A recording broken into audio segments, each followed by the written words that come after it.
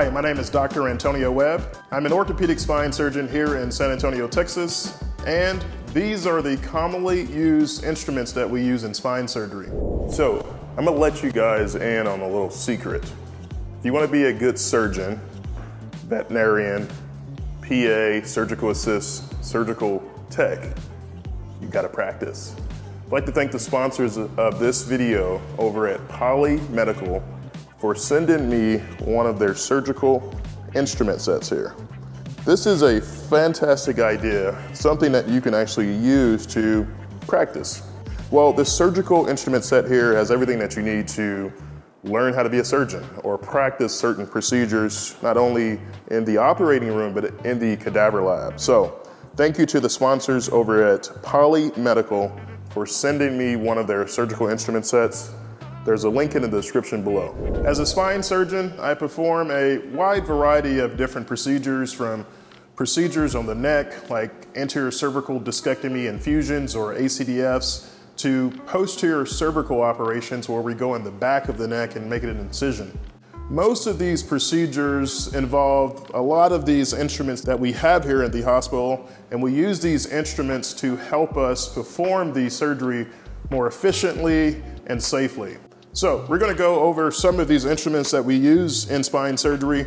We're going to start off with suctioning devices. So this is what's called a Fraser tip, or a suction device that is commonly used in a variety of different specialties like general surgery, cardiothoracic surgery, and then spine surgery. We use it in orthopedics as well. Well, what this does, it hooks up to the suction device here, and we're able to essentially suction the blood.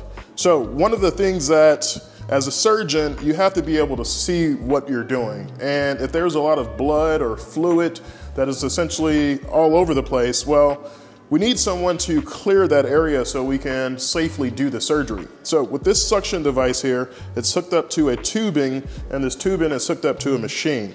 This will essentially clean out the area so you're able to do the surgery and see what you're actually doing. The second thing that we have here, this is a Rongeur. So with the Rongeur, we are actually able to grab objects in surgery, like bone. Whenever I am taking the pressure off of the spinal canal, taking the pressure off the nerves, there's bone, sometimes there's ligament, and I use a Rongeur to actually grab the bone and remove it.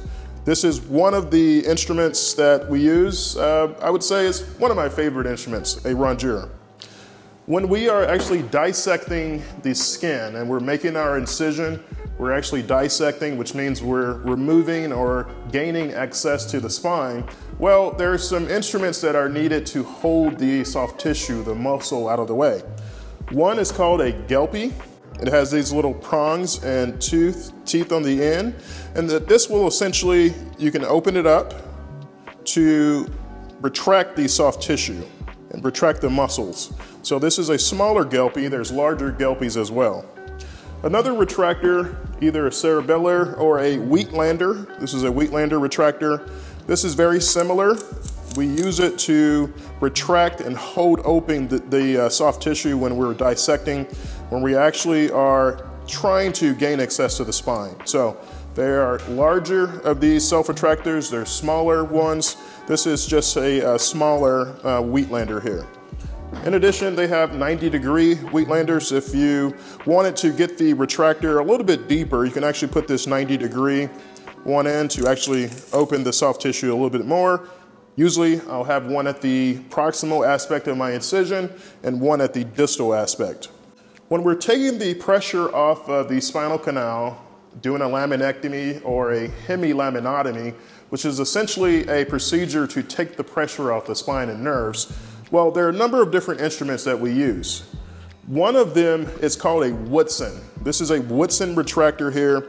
This is an instrument that I can essentially use to clear away soft tissue when I'm taking off of the pressure off the nerve.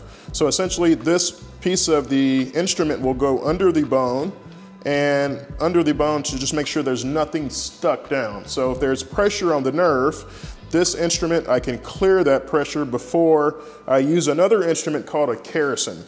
This is a Kerrison Rongeur. This is an instrument that we use to perform laminectomy procedures or decompression procedures. These procedures are essentially to relieve the pressure. Let's say a patient has a disc herniation or a condition called lumbar stenosis. Well, these instruments here, I have one usually in my left hand and the Kerrison Rongeur in my right hand, since I'm right-handed, and I can take the pressure off of that level of the spine.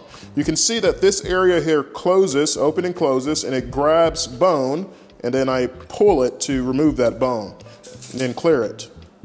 Grab the bone, clear it. This is how we perform a laminectomy procedure.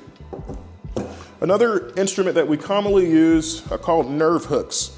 This is a really small nerve hook right here, but once we are taking the pressure off of the nerves, I need to make sure that that nerve is free and there's nothing pressing on the nerve. And this is essentially what I use to make sure that that nerve is free. I run it right on top of the nerve very gently and make sure the nerve is free. Another retractor that we use, this is called a Army-Navy retractor. Most people would say that the Navy is the small portion, the Army is the long portion. Some people would say the Air Force is right in the middle, down that hole right there. But this is an instrument where we're able to pull soft tissue.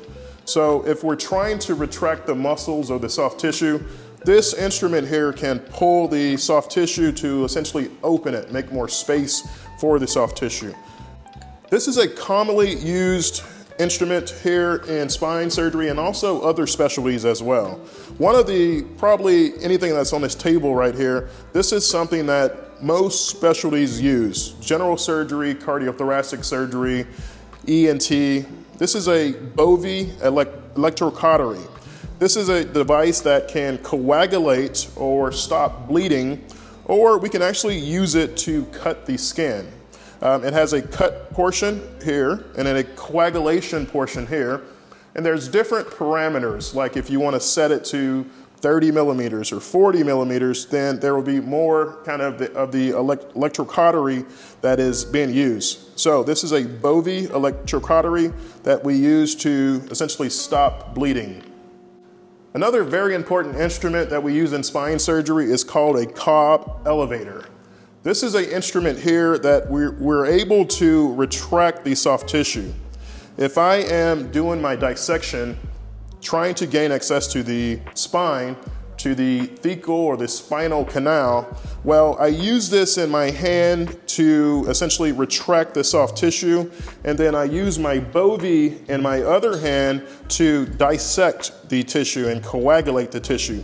So the Bovie is usually in my right hand, the cobb is usually in my left hand, and this is how I dissect or gain access to the spine, essentially removing the muscle and any soft tissue that is in the way.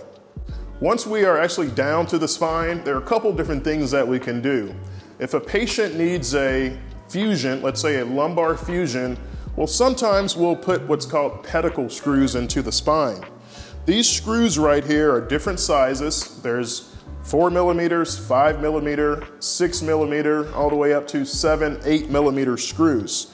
These screws here will essentially go into the pedicle of the spine and essentially hold it in place. And we connect rods to these little, what are called tulips here. These tulips can move. Some of them are actually fixed, but most of them that we use in surgery are actually, they can move around, and you can see that tulip moving around. So we connect the rod to this portion of the tulip there, and then this is what will actually help the spine actually fuse together. So this is a pedicle screw. Most of these are made out of titanium. There are some that are cobalt chrome, but these are the screws that we actually go directly into the bones in the spine called the pedicles to hold it in place. This is a mallet here. This is a instrument that we use. Let's say I'm trying to place a spacer or a device between the bones. I use this mallet to essentially what we call tap or mallet whatever we're trying to put into the spine. So I use this mallet. You'll commonly hear that sound in surgery to advance or to place instruments or devices into the spine. One of my favorite instruments, I love the sound and I love the fact that this instrument can actually remove a lot of the bone out of the way so that we can gain access to the spine. It's called a drill or a burr. And this is a high-speed drill. This is a high-speed burr that can essentially remove bone. If I turn it on using a foot pedal right here, this instrument will essentially remove bone. When using this instrument right here, you have to be very careful because this can actually cut good tissue or cut the skin or cut your finger. So you have to be careful. When I'm holding this instrument, I'm holding it like a pencil, and then I hit the button on my foot, and then this will actually drill away bone, enough bone to actually take the pressure off of the spine. One of my favorite instruments here. When we are doing what's called a discectomy, or actually removing the diseased disc between the bone, there's one instrument that I really like. It's called a Bovie retractor. That's kind of a proprietary name, but this is an instrument that is just like the Bovie. I actually put this into the disc space, and I'm able to retract and take the pressure off of that level and essentially open the area in the disc space open. So this is a device that actually goes into the disc space, and I squeeze it to essentially make more space. And I usually hold it there for a minute or two just so that that area is kind of opened up, it's loose. And then after I am done, I'm able to put essentially a cage or a spacer. This is a spacer here. This is a 3D printed device or cage, titanium cage. This is pure titanium that we put on the inside of the disc space to essentially help that area fuse. We commonly put bone graft on the inside of this area right here so that bone can actually grow through this area and it can actually fuse. So this is a spacer. There's PEEK or plastic, there's titanium spacers, there's cadaver or allograft spacers. So a lot of different types of spacers. This is actually one that we put from a lateral position. You can see the shape of it here. So it goes right in between the bones to actually help that area fuse together. When we're doing a scoliosis case, these are instruments that help us bend the rods. So if a patient has a large scoliosis, their spine is curved or it's rotated, well, we need to put the rods into those pedicle screws, and we use these here to essentially bend the rods in the correct configuration. So this is a surgical microscope that we use in surgery. Actually, one of my favorite kind of instruments and devices that I use in spine surgery. This will essentially make objects that are really small, like the nerves, big so that we can see them. You can see them on the monitor here, and I'm looking through their microscope with this, through these eye pieces here and devices, and I'm able to perform the spine surgery through this by using this microscope. So I can see the instruments and they're very clear. Everything is in focus, and I usually have it at eye level. Normally when we're performing spine surgery, especially when not using a microscope, a lot of surgeons can have neck pain from bending their neck down like this for too long. Well, the microscope allows you to look fairly straight ahead and to perform the surgery in a really precise and kind of accurate manner. When I'm using the drill here in surgery, I can essentially hold the drill, and you'll see that this is really fast. It actually accelerates and spins really fast, and you'll see that it cuts the banana here. One of the fun things about spine surgery is that we're able to wear really cool devices on our head. These are surgical loupes that I wear in spine surgery to magnify objects up to 3.5 times their original size. I also wear a headlight, and this headlight will illuminate to make sure that there's enough light when I'm looking in really small spaces, especially near the spine. With the addition of the headlight and my surgical loupes, I can perform spine surgery that is very delicate in really efficient and safe manners. I hope you enjoyed this video about the commonly used instruments that we use in spine surgery. If you like this video, make sure you like, subscribe, and we'll see you next time.